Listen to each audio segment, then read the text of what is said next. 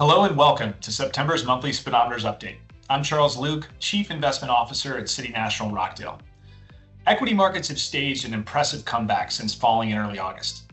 From the market low on August 5th, the S&P 500 is up 8% and about 1% below its all-time high. We think several developments have helped restore an upbeat feel across markets. On the macro side, the economy is growing and inflation continues to slow, with consumer and producer prices coming in softer than expected for the month of July.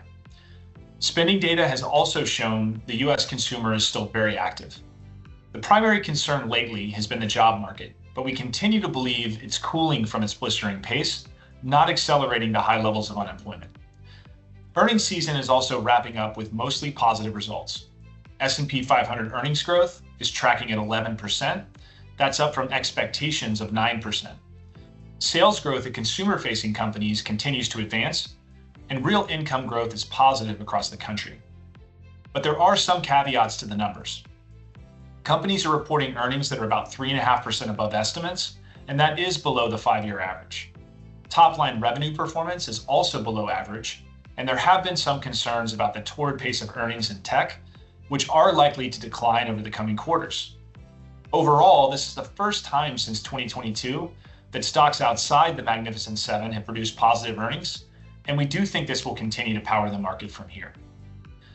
But even with some of this positive momentum, the next 2-month stretch will lead us to the November election, and it has historically been challenging for stocks, with bigger daily fluctuations and lower returns. If we add in the source of volatility from a close presidential race and the current situations in international conflict zones, and there could be some major moves from the market in either direction. And investors do need to be prepared for that. However, the fundamental backdrop is in good shape, and we have made 4 improvements to our speedometers this month. Our monetary policy dial is moving into the green zone.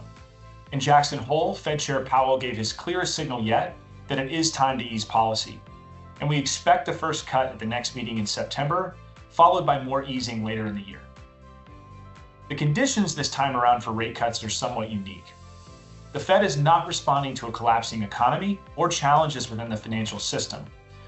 We think the upcoming rate cuts are more about letting off the brake, not hitting the gas. And we do expect this cycle to be gradual. It's not going to result in 3% mortgage rates or deliver a heavy dose of liquidity initially, but it is a step toward lower borrowing costs for consumers and businesses.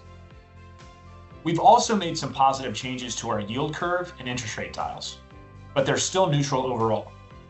Long-term interest rates are likely to remain elevated, and rates are not expected to return to the low levels of the pre-pandemic era. We also believe the shape of the yield curve should become less negative, with solid growth and lower short-term rates easing the inversion. The final speedometer change was an improvement in our business outlook.